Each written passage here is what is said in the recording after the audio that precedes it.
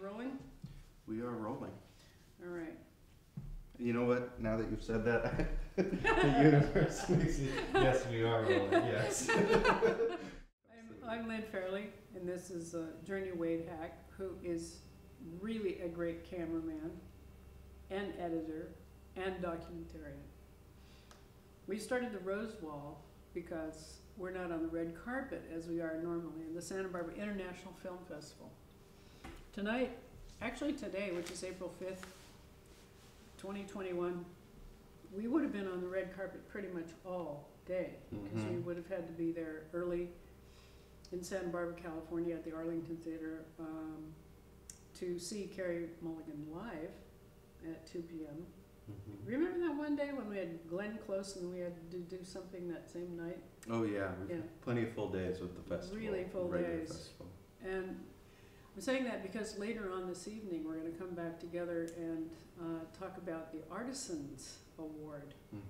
And those are the people like Journey behind the scene that really make it work, especially when the camera is rolling.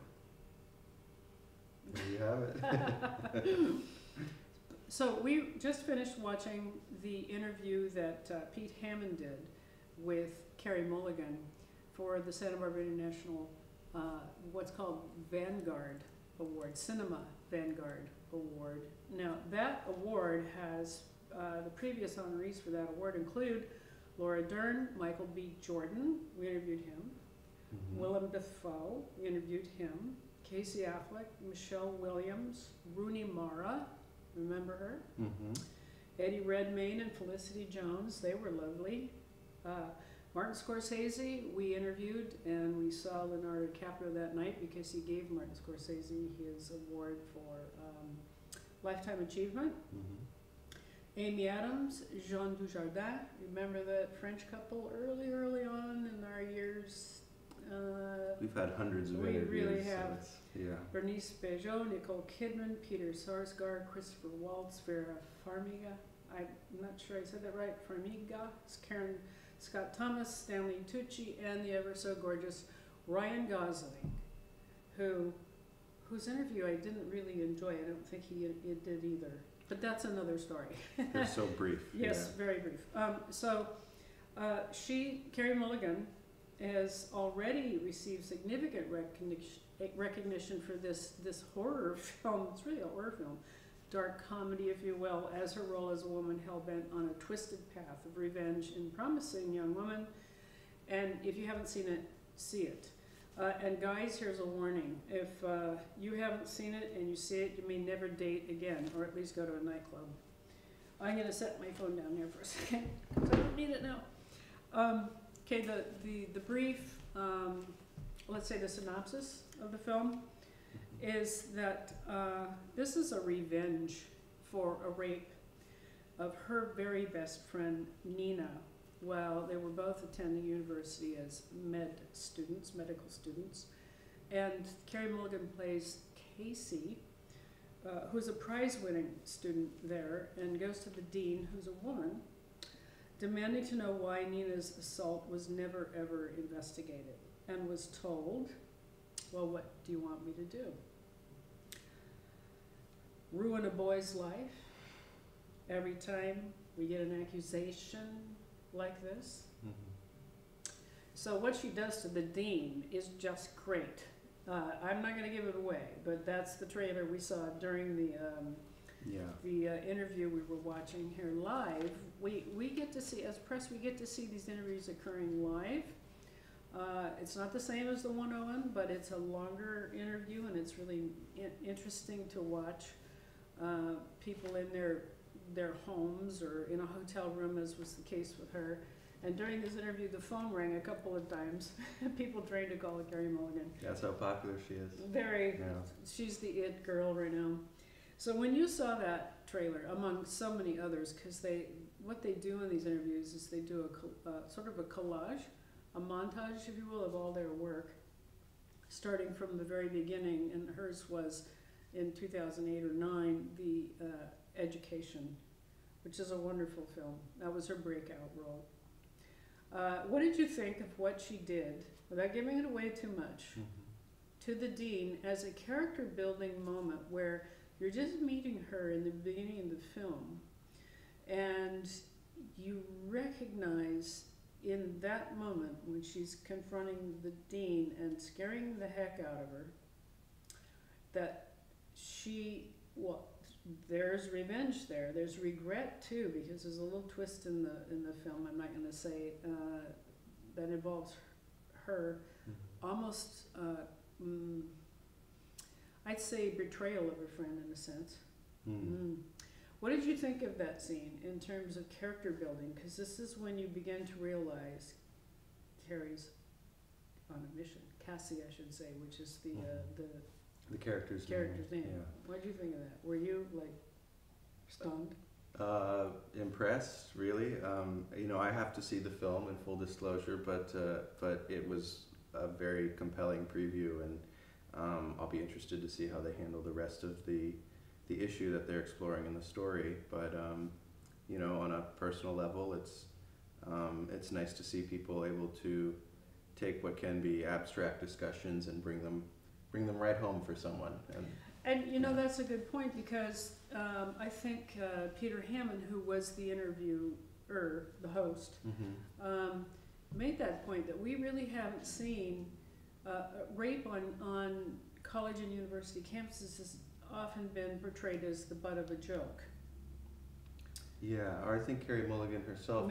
Carey said that, right? And it was nice. To your point, it was nice to see that it's not in this case at all. It's finally the victim's point of view, but it's actually not the victim in this case, because Carey Mulligan playing Cassie is the person. It's revenge. It's out and out revenge. Yeah. And with victim in a traditional sense, that word brings to mind the person whose body was actually harmed. But I think in a way she is a victim, being a loved one of someone who something terrible and violent happens to.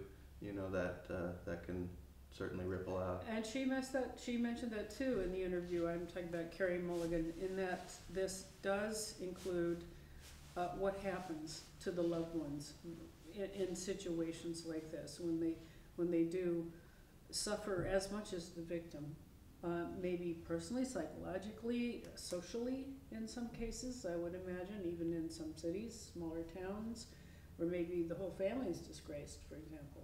Sometimes, yeah. I mean, and even without comparing the suffering, it's clear that it is significant and it is harmful. Very harmful. Very. So it was about time that this topic was explored this way, from really a woman's point of view. And a woman wrote it, Emerald Fennell, a wonderful director. We get to partake in the interviews of the directors a little bit later on in the week, so we'll get back to Emerald Fennell, who you may have seen in The Crown, in the TV series on Netflix, The Crown. She plays Camilla Parker Bowles at one point. She does a really good job. I'll have to check that out. Yeah, really does. The Crown is another topic. I almost went there. But she's brilliant in The Crown, but she's also an amazing writer and director, and produced this film with Carey Mulligan. She was the co-producer of this film. And it's an original screenplay. That's where I was going with this. Emerald Fennell is up for an Oscar along with Carey Mulligan for Best Actress, but for this movie as an original screenplay. So and she had it in her head as a whole piece by the time she pitched it to Carey Mulligan, according to Carey.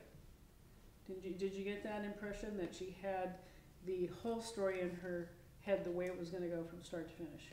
Yeah, and I think in the interview, Carey Mulligan alluded to the fact that they were trying to make a film about the culture around these issues, and that they, in their generation, had grown up with as you alluded to before, it being the butt of jokes, and so I think it would make sense that came all from a certain life experience, or swimming in a certain ocean of a cultural experience. Yeah, excellent. That's right.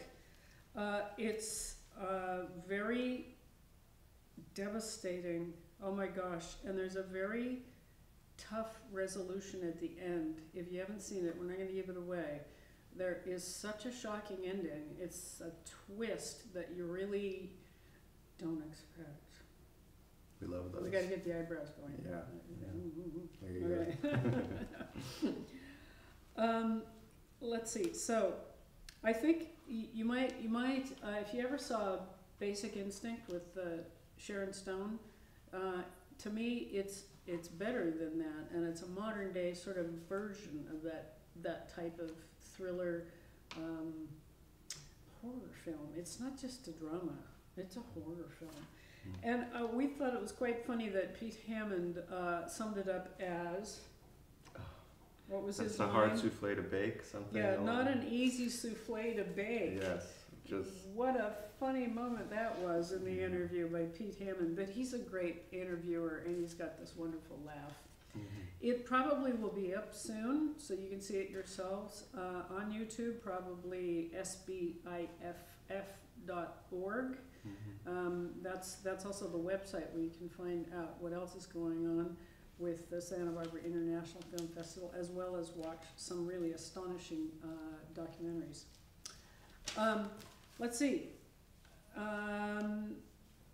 By the way, this is only shot in 3 weeks. Oh, and the trailer's online, of course. You can see the trailer. And there's a couple of wonderful things coming up for Carey Mulligan herself, and that is this coming Saturday. That's April 10th, right? Isn't it Saturday the 10th? I believe Don't it make is. me do math. Okay. We'll see. Probably, yeah. It's camera work that he does best, not math. Yeah, anyway, this coming Saturday, Saturday Night Live, April 10th, 2021, Carey Mulligan gets to host Saturday Night Live, so that's exciting. We heard a lot about all of the films she's made and the role she's played in the different things. It's just a stunning body of work in just a short amount of time. 11 years, and she's always made really, really wonderful choices in her films. One coming up with Bradley Cooper, she told Pete Hammond a very interesting story about how when she was on stage, she's done tremendous stage work. A safety curtain came down upon her head, and she managed to finish the play. And in the audience was her friend Bradley Cooper, who came backstage to see her in her dressing room on the floor, crying her eyes out, just in so much pain. Concussed, yes. And he picked her up and bundled her up, and took her over to urgent care. And from that was born a new role she's going to play as his wife in the upcoming movie that Bradley Cooper's made called Maestro. That's also got, I think that's for release a little bit later in this year, because they haven't actually started filming that one. But look it up online, Maestro. You know, it's the Italian word for Maestro, kind of. Master. Yeah. Okay. About a very famous conductor. So that's where we're going to see her next after we see her on Saturday Night Live. Are you going to watch Saturday Night Live? This week I might, yeah. I think so. I'm looking forward to it. And I want to mention one more thing about Carey Mulligan. She's done some remarkable charity work. Since 2012, she's been a spokesman for an organization having to do with educating people on Alzheimer's. Her grandmother died of complications around Alzheimer's, because it's not something you die from, it's the complications due to Alzheimer's, like my own father did on Valentine's Day a few years ago. So I was pretty impressed that she's spent a lot of her time and money helping to educate the public on what it's like to be a family member dealing with loved ones and Alzheimer's. As well as an amazing charity called War Child. So all of these things are really, really interesting. This woman is only 35. I think she'll be 36 May 28th this year. And and she's already done really, really remarkable work.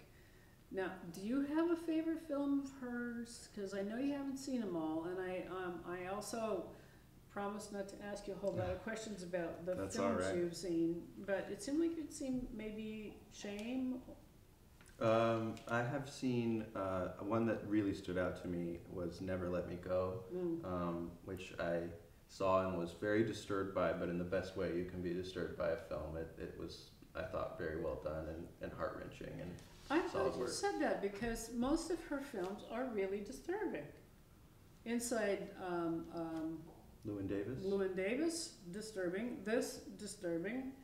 The Dig was not. Now, The Dig is also something that came out on Netflix end of 2020. Wonderful film with Ralph Fiennes. Saying that right? Ralph Fiennes, I Ralph think. Yes. Fiennes. A true story, actually, about a treasury that was uncovered post-World War II in London, and then donated eventually to the British Museum. So she did that film back to back. She did Promising Young Woman and then did The Dig, which is 180 degrees from the character in Promising One. You know what? She is really, in real life, a promising young woman. Yeah, well, she has such range, incredible range. Really It's really something to incredible. admire. She's also a singer. Her rendition of New York, New York apparently is up there with Frank Sinatra, according to Pete Hammond. And Liza Minnelli. And Liza Minnelli. I mean, that's when we see talent like this, because we get to see a lot of this. It's always astonishing to me, and I think it is to you too, that we find out they dance, they sing, they do theater, they do film, they do charity work. Almost always we find that out. Yeah. It's remarkable, isn't it? Yeah. Yeah. Quite the range outside of their careers even. You know, and I also, because I've known Journey for, I don't know, 10 years now, I think we calculated, right? Something like that, Yeah. yeah. And I personally think you have that range, that type of range, and I can't wait to see what you do next. That's very sweet. Thank you, Len. I think you have an incredible range as well. So. Oh, I just talk a lot. That's all I do. And so thank you very much, Journey. Thank you very much for watching. And you have a parting shot? Oh, just if you're watching this on YouTube and you haven't already, please subscribe to our channel, Len Fairley Media. And thanks so much for watching. And share it. Yeah. Bye. Bye.